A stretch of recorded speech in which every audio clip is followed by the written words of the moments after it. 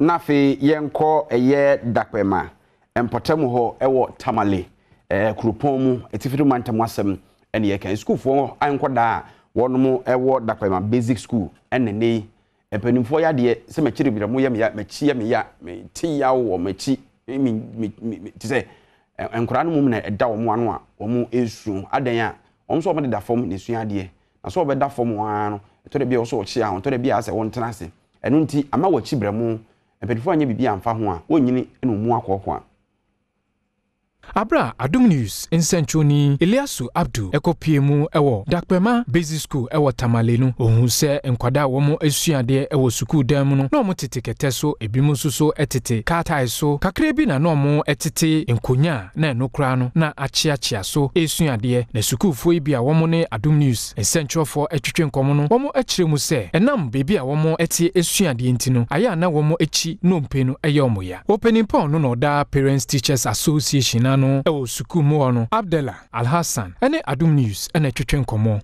The problem that we have in the school is about the furniture. The children are suffering a lot. The children always sit on the ground, on mat, bare floor.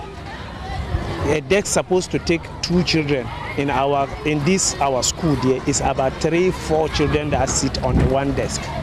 That's the challenges that we have. It is a huge challenge because psychologically the children cannot learn with one seated on the floor. Psychologically it disturbs them. PTA chairman assign Eddie Adesede to Northern Regional Minister Enim.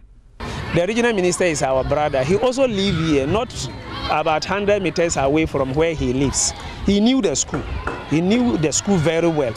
That's his area. We are appealing to him to also put hand and help the school, help the community. Chanley is in need of him.